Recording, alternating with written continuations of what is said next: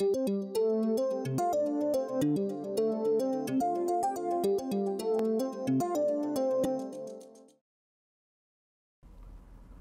so let's talk a little more about the liquid-vapor equilibrium for a mixture of two substances in a slightly different way. So what we've seen so far is for a non-ideal solution, we've defined this quantity called the activity, which is the partial pressure of some substance over the liquid divided by the vapor pressure, the pressure it would have if it were a pure solvent. And if the solution is ideal, that ratio is going to be equal to the mole fraction of that particular solvent or component of the solution. But if it's not ideal, then we use the activity, and activity may or may not be the same as the mole fraction. So if I rearrange this and say we can predict if we know the activity, we can predict the partial pressure of A above a mixture as the activity times the vapor pressure. What we know is that the activity, even if A is a solvent and it's nearly pure solution and I've only dissolved a little bit of something else in there, the activity of A is always going to be less than 1. For a pure solution, the activity is 1. So what activity means is how active the solvent is relative to the pure solvent. So the activity is going to be less than 1 if the solution is not pure solvent. So if this number is less than 1, the partial pressure is going to be less than the vapor pressure. So we can think about that as the vapor pressure has always been lowered, or the partial pressure is always lower than the vapor pressure. So we can think of the vapor pressure of the solution as having been lowered relative to the pure solvent.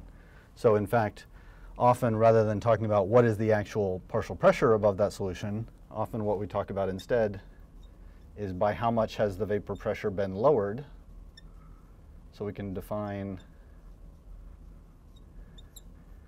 that change in the partial pressure to be what it would have been for the pure solvent minus that slightly lower value for this particular solution. So that's our definition of a new quantity, the vapor pressure lowering, the amount by which the vapor pressure has been lowered.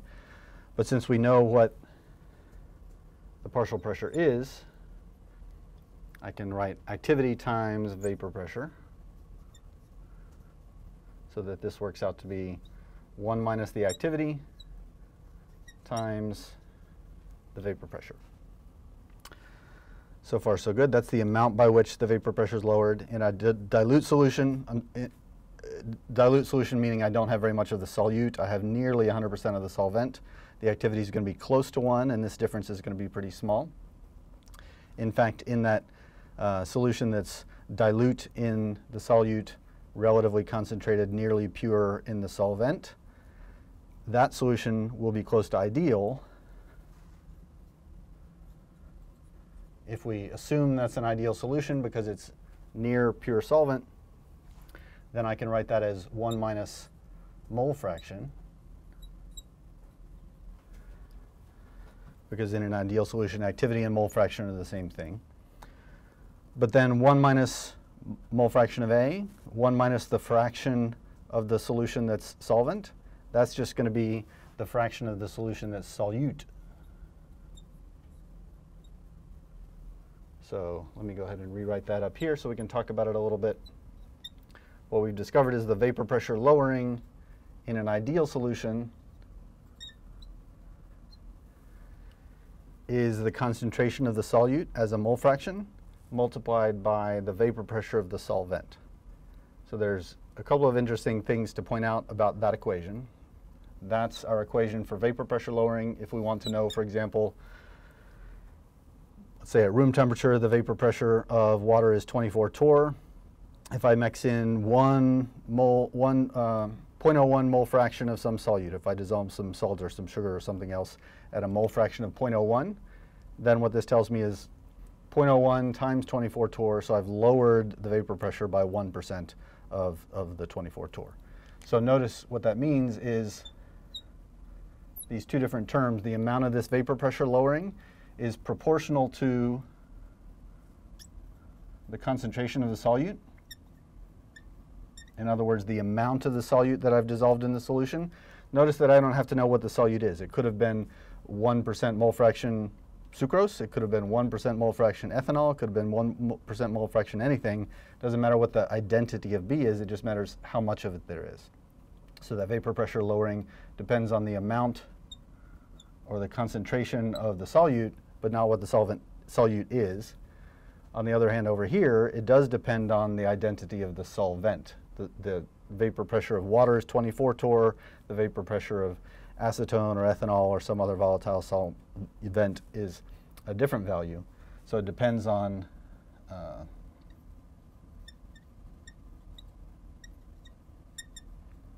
it does depend on the identity, the chemical identity of the solvent, because each solvent has a different vapor pressure from others.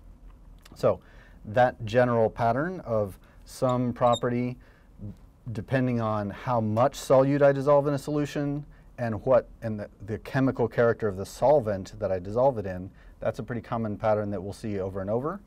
And properties that have this type of behavior we're going to call colligative properties. And we'll see a number of examples of those, many of which you may have heard of before. Freezing point depression, boiling point elevation, osmotic pressure, vapor pressure lowering.